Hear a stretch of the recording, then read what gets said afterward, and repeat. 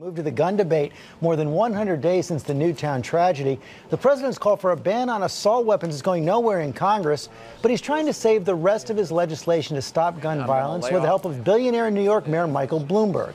ABC's Jim Alla has more on that. Good morning, Jim.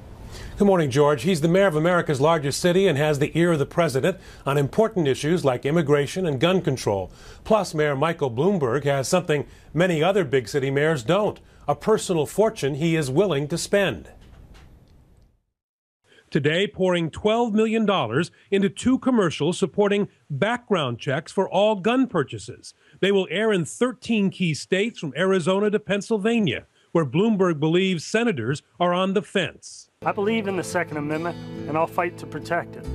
But with rights come responsibilities. That's why I support comprehensive background checks. On his weekly radio show, Mayor Bloomberg says he has public support. We know the American people are with us, too.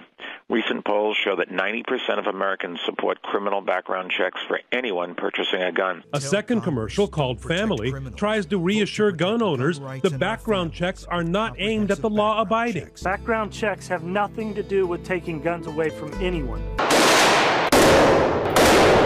The NRA opposes the new legislation, and on ABC's This Week, Republican strategist Karl Rove echoed its concern. If there's one thing that scares a lot of people who believe in the Second Amendment, it's the federal government keeping a national registry of gun sales and gun purchasers and gun owners. The Senate is expected to vote on what is left of gun control legislation when it returns from recess in April. The assault weapons ban has already been dropped from the Senate package. George? Okay, Jim, thanks very much.